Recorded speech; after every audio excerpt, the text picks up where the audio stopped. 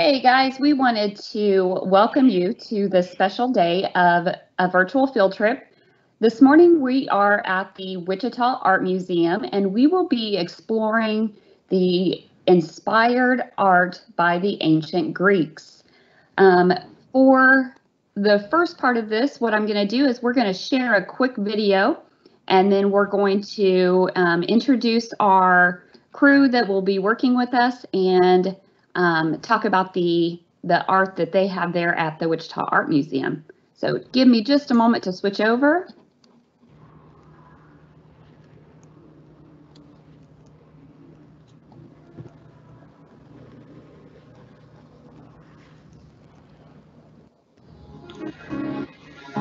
Welcome to the Rotunda, one of the many galleries here at the Wichita Art Museum. This gallery features a collection of 19th century paintings displayed in what's called a salon style. This means they are hung in tight, random formations on the wall.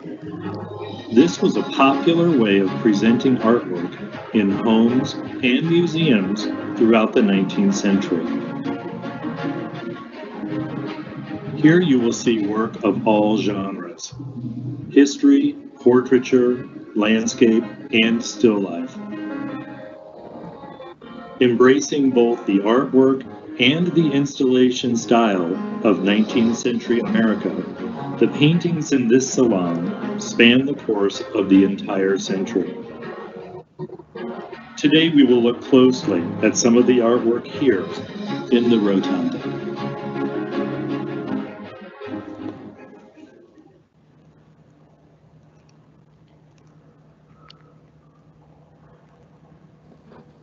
Awesome. Okay, so let's look at, hold on just a moment here. Let me pull up my screen. Remember to talk slow. Okay.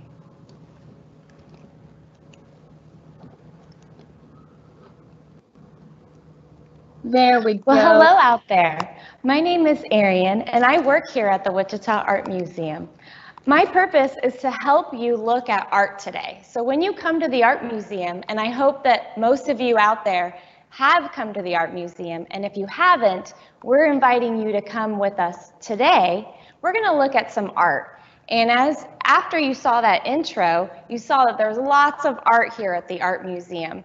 And I'm standing in this special room with all of the art hanging here on the walls in that fashion.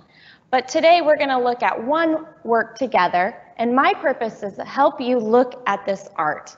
And the first thing to do is to stop, slow down, and I'm going to give you a couple questions that you may want to write your answers in the chat as we're talking about this artwork together.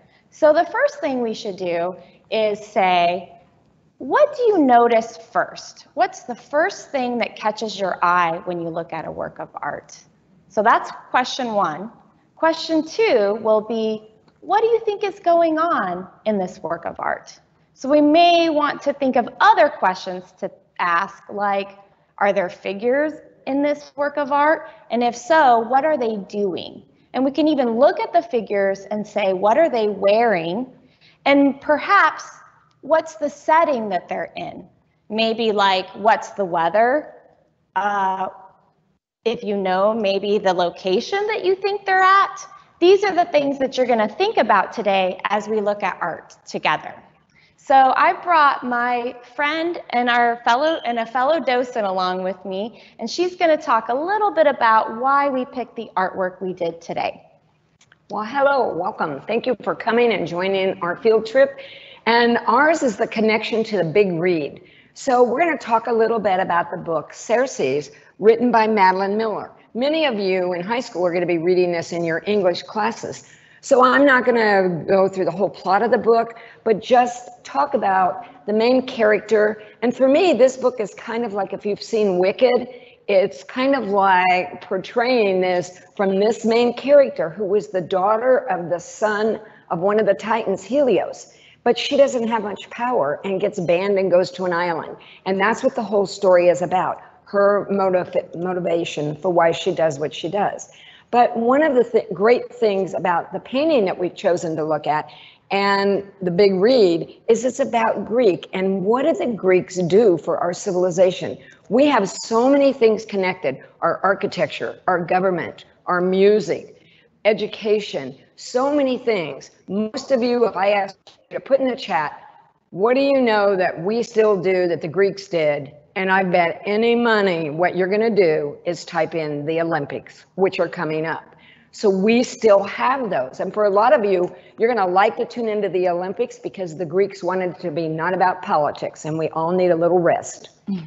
So Airion is going to talk to you a little bit before we view the painting of some of the styles that the Greeks chose for their women, so that when we analyze the painting, you'll be able to give us some answers better and have some questions for us.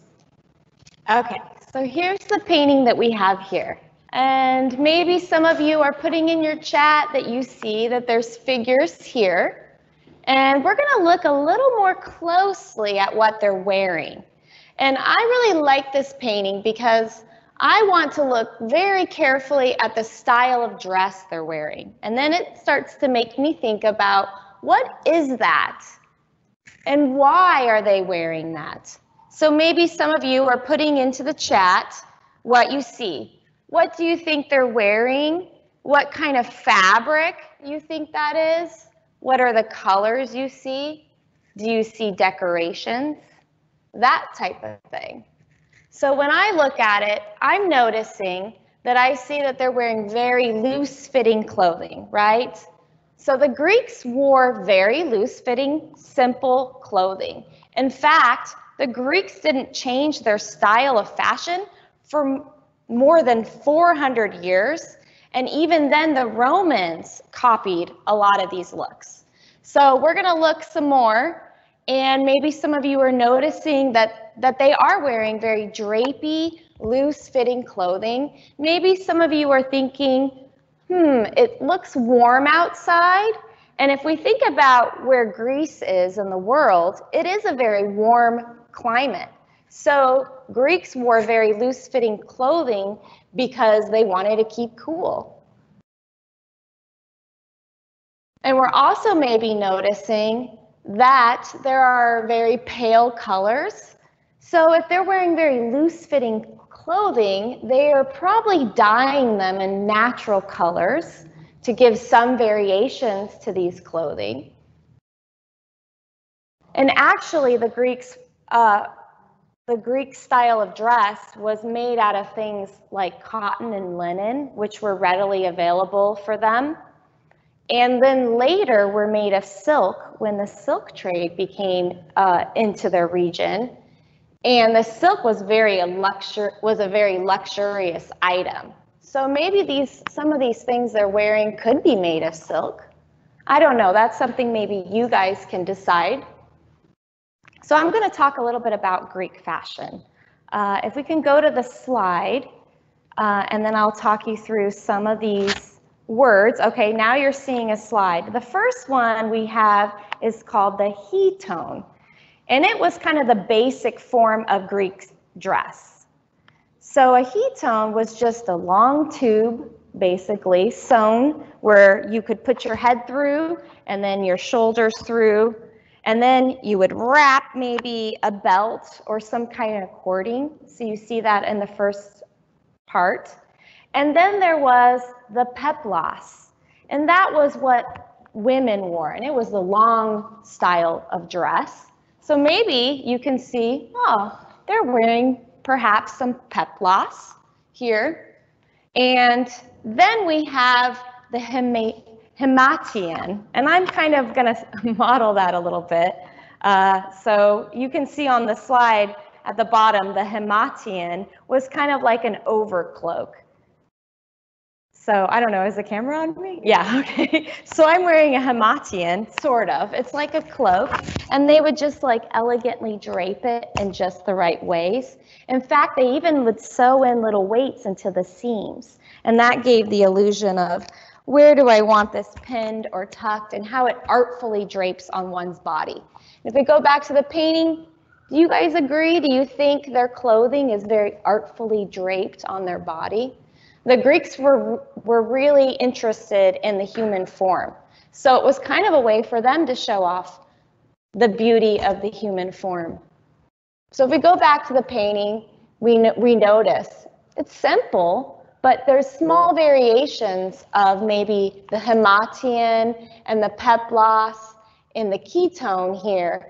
And they're all sort of wearing the same thing, but different. The variations are how it's draped, or maybe what fabric it was made out of, or how they styled it with cording or belts.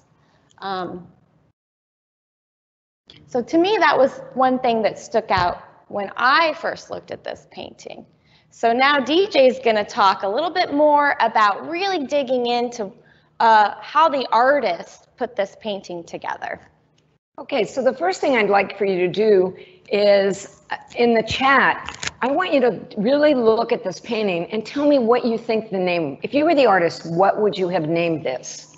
And then we'll talk a little bit about what they're doing in the painting and why the artist might have picked the title that he picked. So who painted this? A man named Francis Coates Jones, strange name. He painted in the beginning of the 1900s, and he was from a very wealthy family. And here's what I think is really interesting. If you guys are in school and you don't know what you want to be, this man had no idea he wanted to be a painter. He just went to Europe with his brother, and he met a bunch of American painters there, and so he started to study art. And he ends up coming back to the United States, living in New York, and he becomes a very, very well-known painter.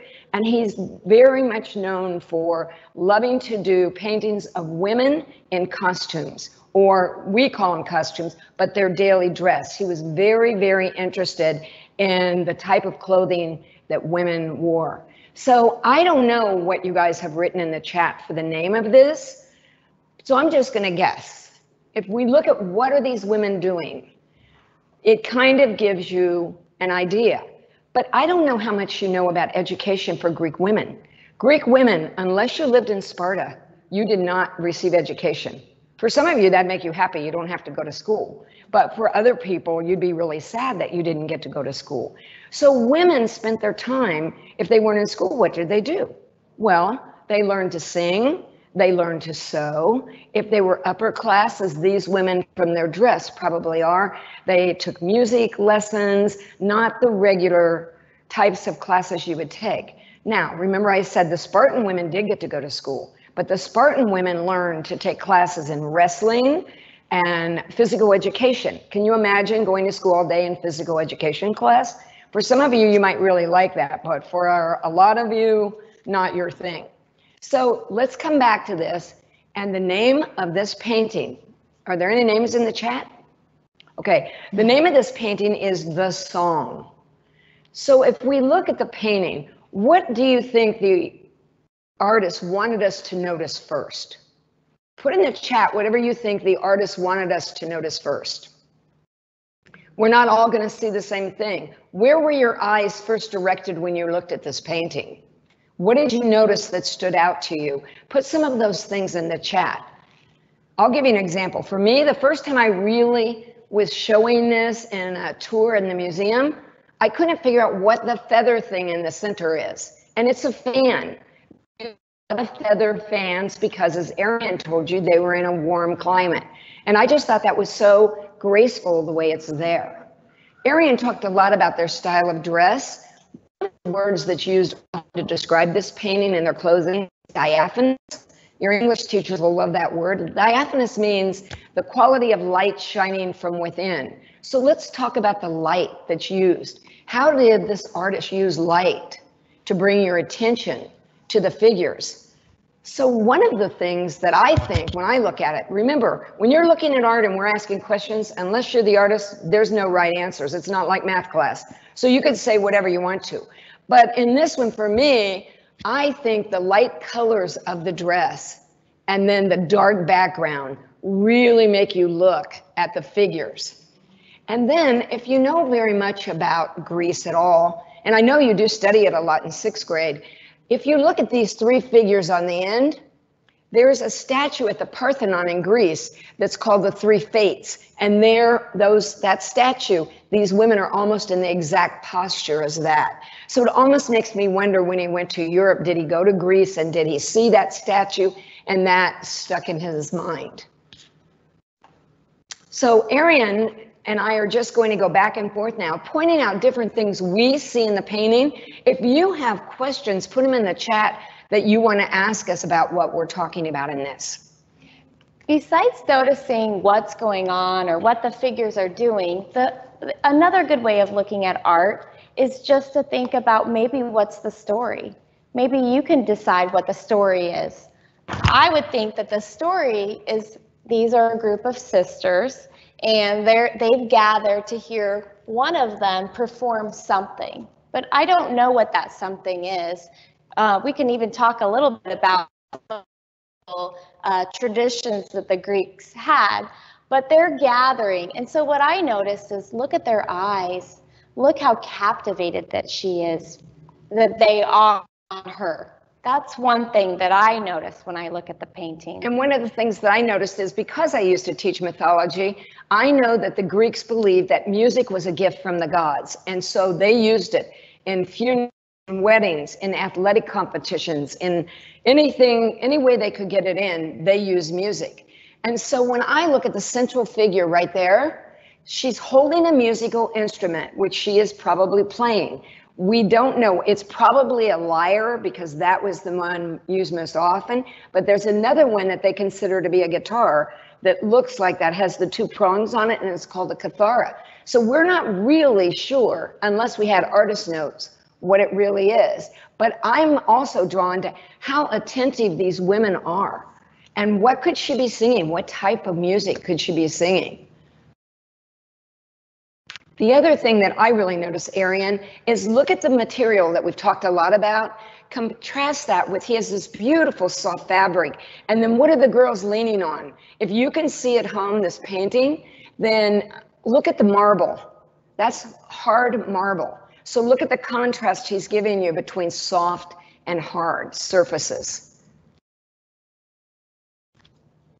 We can even talk about a little bit more about the contrast, because you might have noticed that they're wearing pale colors, but yet we see this background being very dark. And there's another example of contrast that the artist is using in this artwork. Okay, I also want to point out, the more I look at it, I look at, they must have planned this event, because if you look at the lady over here, she's got a pillow there to prop herself up against the hard surface. So, you know, it makes you wonder, is this a daily thing that they do? Do they go out into the gardens because it's so hot where they live and then practice their music? Or is this like, is she giving an impromptu concert? Also, in the chat, do you think that these women are related?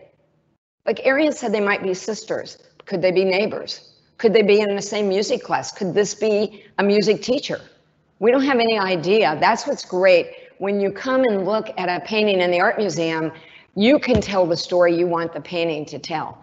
So a lot of times when we're getting ready to give tours, we don't really learn about what the artist, or a lot of times you can't find, what are the artists? Are these women, did they pose for this? I don't think so. He painted this in the 1900s. Greece was long gone.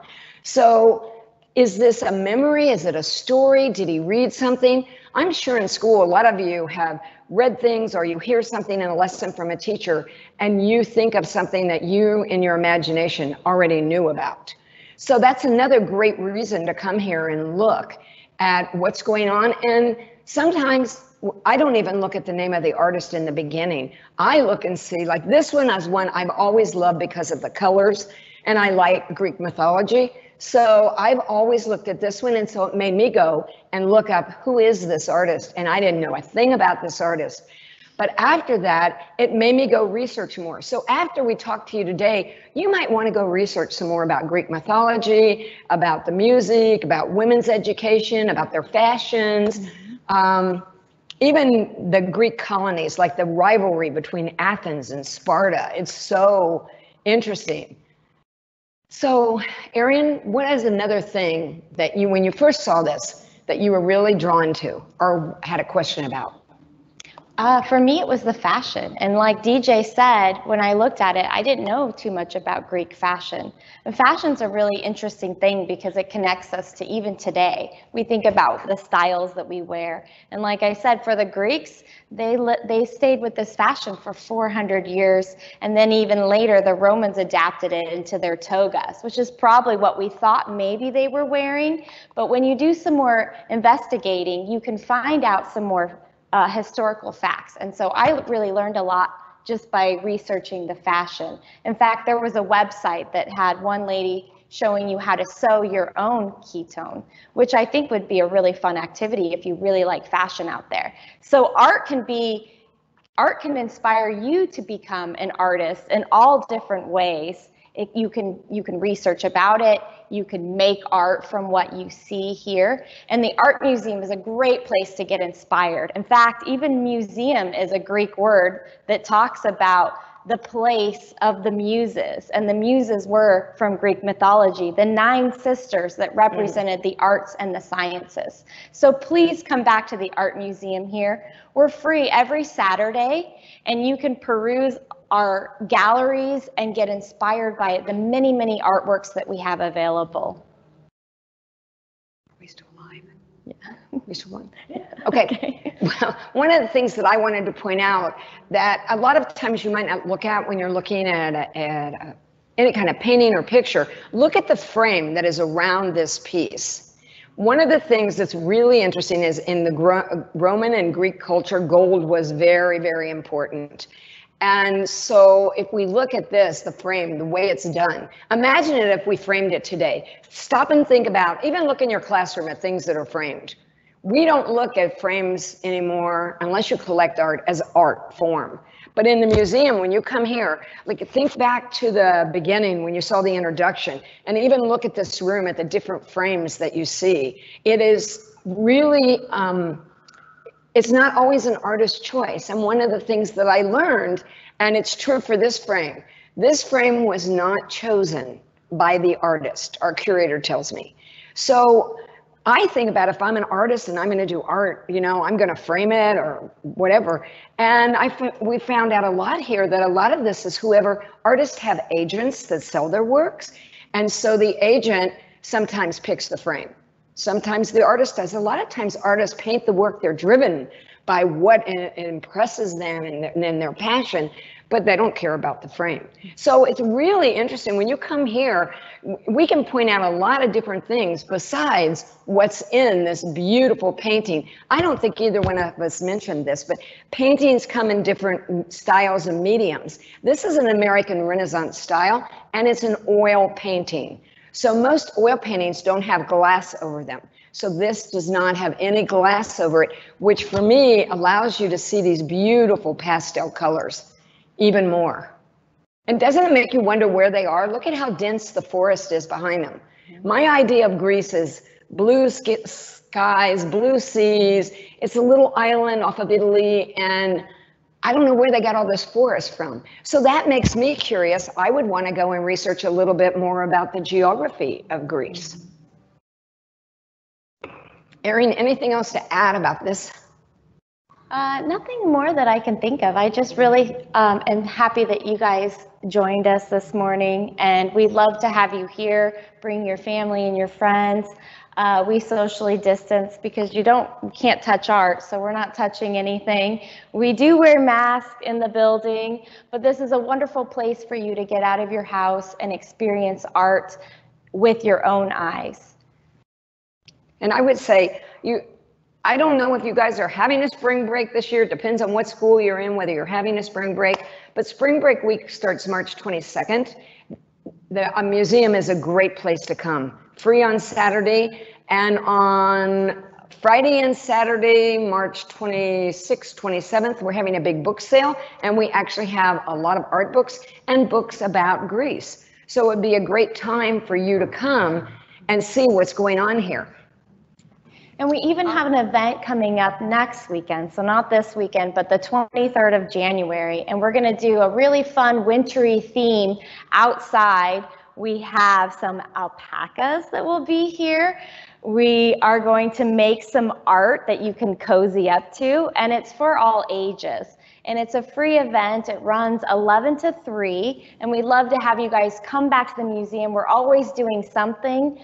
We want to be a part of your education, so I'm glad that your teachers have brought you here, and we love what we do. So join us at the Wichita Art Museum, maybe for spring break, which it will be $1 admission during that week, maybe for a book sale, maybe just to come and peruse our galleries, or maybe for one of our fun free events that occur on the 4th Saturday of every month.